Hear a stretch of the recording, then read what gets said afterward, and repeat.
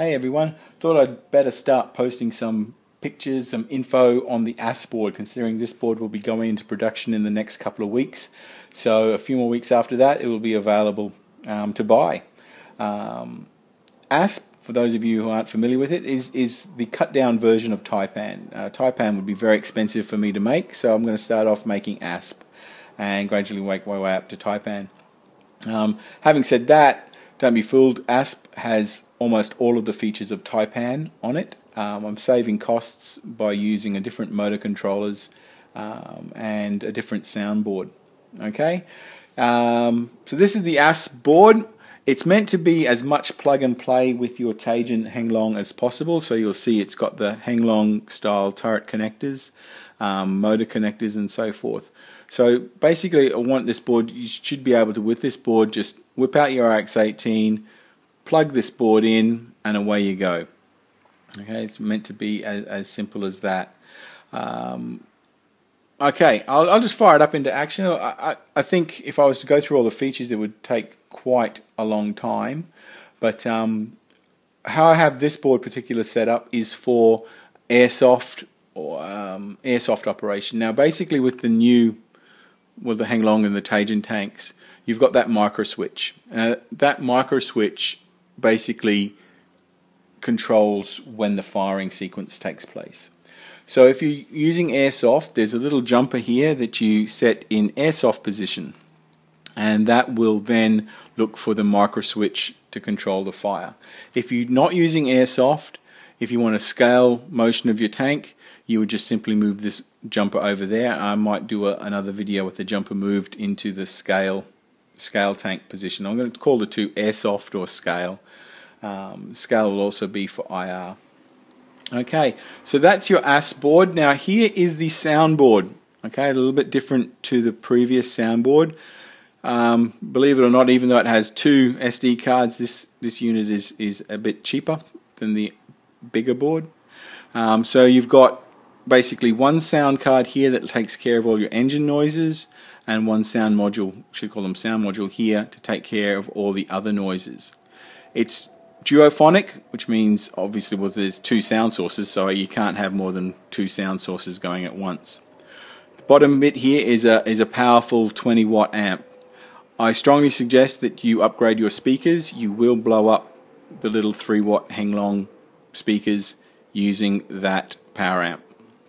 Okay, now this is, again, as I said, the production versions are going to be a little bit different. I found with this sound card, these three connection points just weren't enough. It does rock a bit, so I'm adding an extra connection point and maybe a bolt in the middle to hold it down. But those of you with Elmod experience or any other type thing experience there with that, you'll just notice there's a daughter board sort of situation. You just line up the pins and push it down. Okay, so everything's connected up. Now, one of the first features of I'm going to call it Taipan, but this is ASP and Taipan, is that you are able to start the tank in a number of different ways, depending on which, there's my radio, which switch you use. I'm going to start off, just because I want to save time, you've got 4 different engine noises, engine start sounds. I'm going to choose the shortest one first up. So that's just for me, I've got it set up to go like that.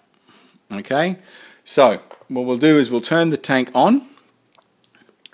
Now, welcome back. You've got that welcome sound. Of course, all these sounds you can change. So if you don't like that, you can just change that sound, or if you don't even want that sound, you just program, say, a second or two of silence.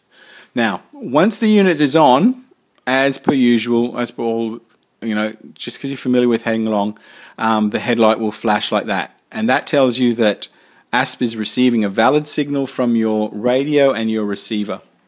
Okay? It also is calibrating at this point.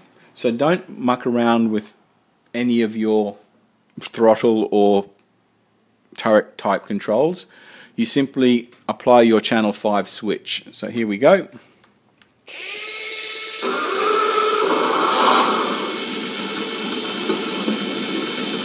Now, as I said, as per Henglong, once you start up, your smoke machine will be going.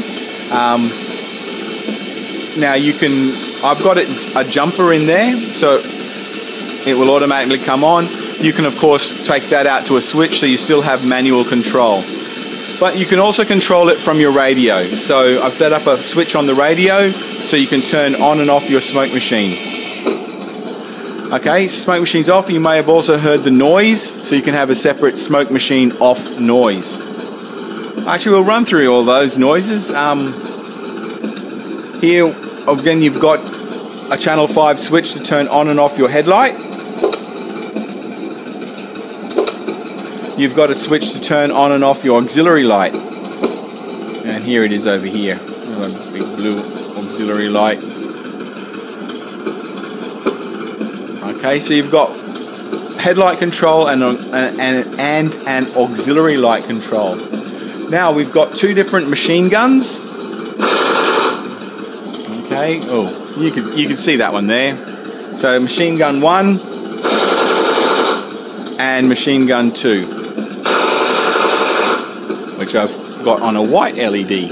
Okay, so you have two machine guns. Again, switches are set up on your radio to control those. We also have, what else do we have? What other fantastic little features can I show you? The automatic reverse light. So as soon as you go into reverse, okay, the reverse light will come on. Now let's have a look at that motion, the sound. You have your idle sound, which you hear now. You then, as you go into motion, there's a transition sound that moves from idle to motion. Okay, and we'll try and get that sound happening. There, you'll hear that, and that's in motion 1, and it's proportional as we go up.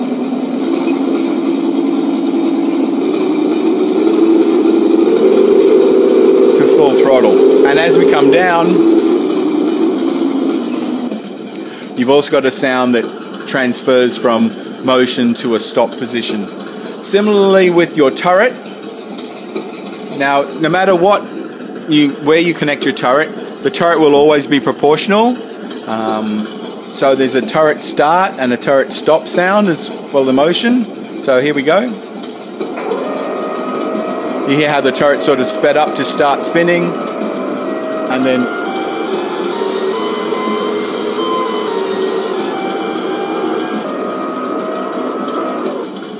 you've got that turret stop sound. If you're just doing a very fast install, you'll be putting your elevation motor on this 8-pin connector. When you do that, the way the Henglong system and wiring is set up, you cannot have proportional control over your elevation. Okay, so you will need to modify this if you want proportional control. So at the moment I have it just plugged into the 8-pin connector, and as you can see, there's no control. There's no directional control either. If you want directional control, you'll have to do this modification yourself. You'll have to isolate the wires to your elevation motor, and they just plug into this set of pins at the back of ASP there, and now you should have proportional control of your gun elevation as well as directional control. So we can go one way. Well, that's not very good, but I'll fix that, and then we can rotate back the other way. Okay, I've got a bug there. Don't worry about that. I'll fix that up. I think I know what I've missed in the code. But as you can see, that way will rotate that direction. This way will rotate that direction. So you will have proportional control over your gun elevation. Okie dokie. I think I'll end that there. It's a pretty long video, gone almost 10 minutes. And then also the shutdown sound.